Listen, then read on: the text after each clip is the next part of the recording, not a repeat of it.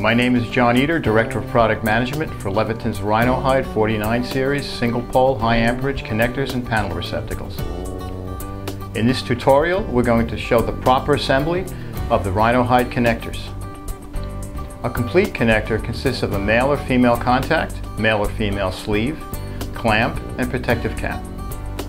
To assemble these connectors, you will need the following tools: slotted blade screwdriver or 5/16 inch hex drive, crimping press, cable stripper.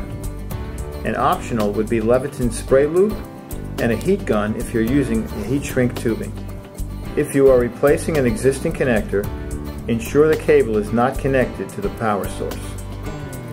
Leviton's Rhino Hide male or female contacts are sized to match a specific cable size.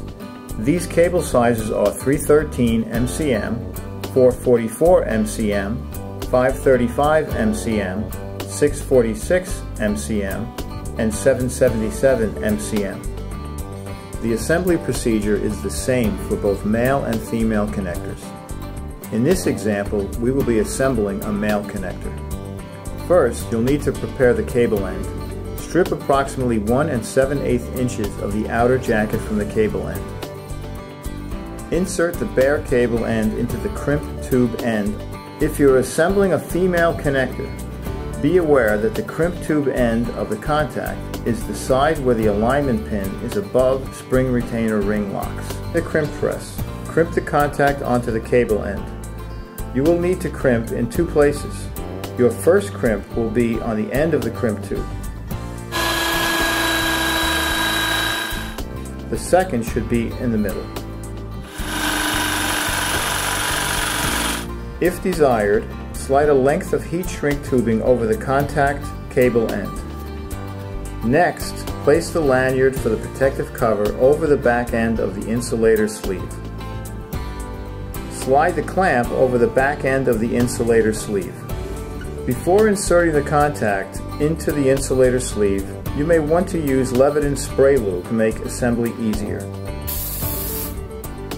Align the two alignment pins on contact with alignment arrows on insulator sleeve. Then push contact straight into sleeve until retainer ring locks into metal ring inside of insulator sleeve. Look at the front end of the insulator sleeve to verify the face of the contact is aligned with the groove or insertion ring. Tighten the clamp so that the insulator sleeve firmly grasps the cable. Note, the clamp is only intended to prevent debris from entering into the back of the connector. It is not intended to be used as a strain relief.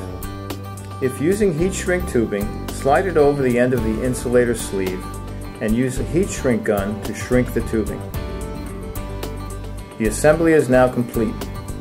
For more information about the Rhino Hide product line, visit us on the web at www.leviton.com or contact your local Leviton distributor.